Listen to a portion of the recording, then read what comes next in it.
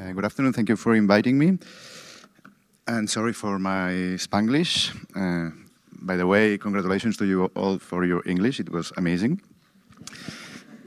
Well, I have this presentation called like this, Nonsense City. And it's, as we are with some museum managers, it's like a proposal for an exhibition, okay, on the city, which could be in a museum.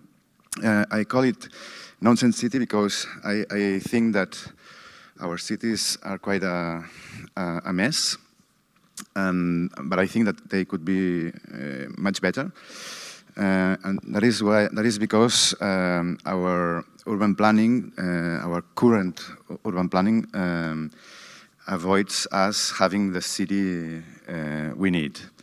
So I have six issues, 6 ideas to share with you that could be useful to improve them.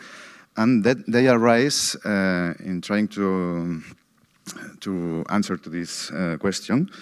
They arise from 6 senses I have learned about while preparing this lecture, which are not the typical ones, those who are based on a particular organ, but different ones that come from capacities that come from our body.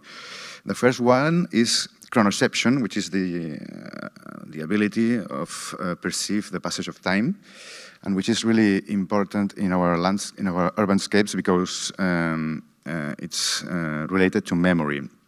Let me show you 2 examples of museums in Barcelona, which are one next to the other in the Raval neighborhood. The first one is the MACBA, the Museum of Contemporary Art in Barcelona, which is a star architect work that made tabula rasa in this neighborhood. It needed a big hole, demolition of lots of buildings to appear, like an UFO.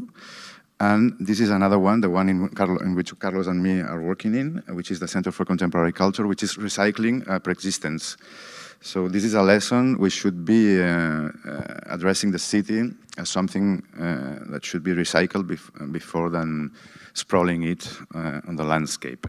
And this, for example, today we are in a neophilic way of addressing the city. We always want new things. We like innovation or smart cities, but smart cities are not wise. The wise way of addressing city is understanding that the city of the future is already built up. The second sense is thermoception, that lets us feel heat and cold, and which explains many things in our cities. For example, in northern cities, cold and wet weathers, we have this idea of the house, which has a thatched roof that needs free space around it in order to throw away water. That makes that we cannot attach houses like this, put them together. We couldn't in the ancient times because these roofs weren't able to throw the water to the neighbor. So we have to detach houses like this, and that's why in those northern cities we had too many isolated, detached buildings and not party walls, okay? That leads us today to a sprawling city with isolated homes with gardens, which is a dream for many people, but which is completely nonsense in terms of energy and climate change. Whereas in the southern cities, we had this shim, which came from the need of recollecting water in a central courtyard. And that made that this central patio, this central courtyard, made the way to light and fresh air to come into the house. So the surrounding facades could be party walls, blind party walls, and we could put houses together like this. So in southern cities, we have scarcity of public space, but it is a high quality public space with a very intense use. That's the idea of the Kashba, for example, of the Arabic city or the Roman or the Greek one. So we need compact cities and mixed up cities. This is a way to address the future. And these are how they look like. We already knew how to make them, but we have lost the art of making cities in this 20th century. The third sense is proprioception, which is the sense of feeling movement, direction, acceleration, and even balance. Where are the different parts of our body? If we understand this sense not as an individual sense, but as a collective sense in our cities, we could say that they are not at all balanced.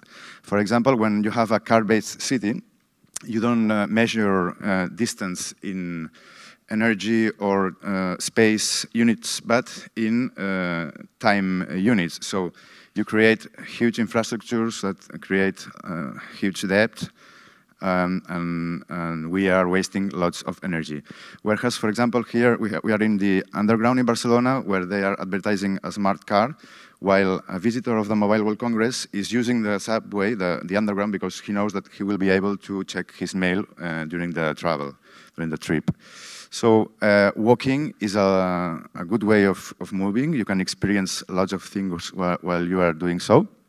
And you have places where walking through them is really amazing, interesting, and places, that's the seafront of Barcelona nowadays, where it's completely boring. The same amount of time can be much more boring in some places than in others. And so in terms of balance and equilibrium, we need cities which are complex and which are made of simple architectures, and the opposite is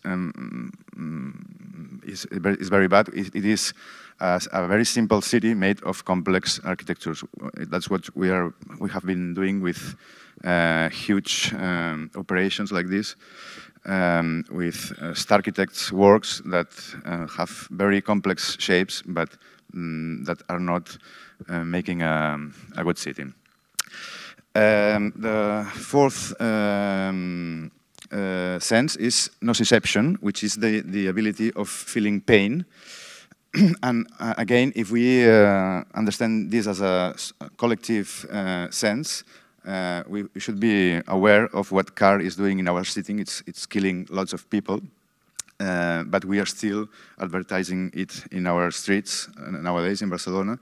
So we should be making pedagogy to people to understand that there are much more sensible ways of moving around, like they do in Malmo, where they have replaced all commercial advertising with art installations like this, while in Barcelona we are having this kind of spaces which could be museums in the public transport spaces, talking to people on how vulnerabilities coming from cars are damaging people. This is how our streets are looking when they are invaded by cars, or how our urban fabrics are broken up by huge infrastructures of cars that don't let people move around in sensible ways, and that make poor people live in front of huge infrastructures.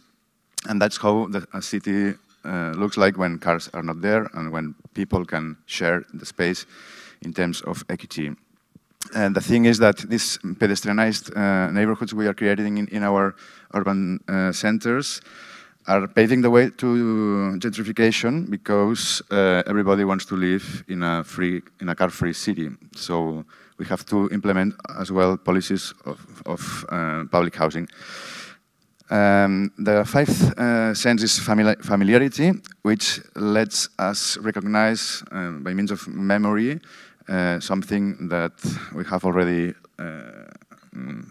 experienced before, and differentiate from knowable. And that's something that in our cities is not always able. We have been creating architectures that don't let people feel familiar in front of them, while we already knew how to do the opposite. We are creating huge works in the middle of our neighborhoods that avoid people having the feeling of belonging to the place. And we are also creating big shopping malls that avoid this feeling of belonging as well.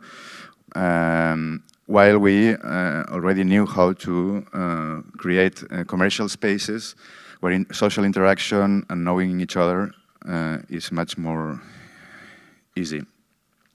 And the last sense is agency, which is something that, for example, schizophrenic people does not ever have, that makes them feel like machines or like if they were driven by anybody else. And agency is the faculty to feel like you have chosen what you have done. So this is, again, something that could be collectively addressed. It's what we call participation or bottom-up or democracy.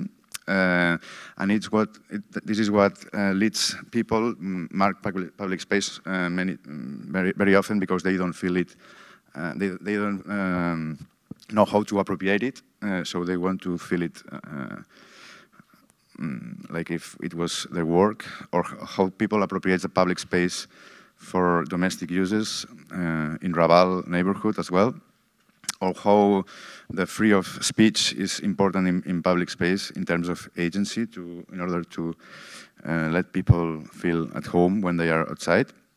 How assemblies and participation spaces are important to decide on which kind of city we want, and some exercises of how to appropriate these streets by means of participation when cars are not taking the street. So the main problems cities have today are only two, which are coexistence and survival. And as an approach based on this kind of senses could be a much more sensible city that could improve these two issues. Thank you.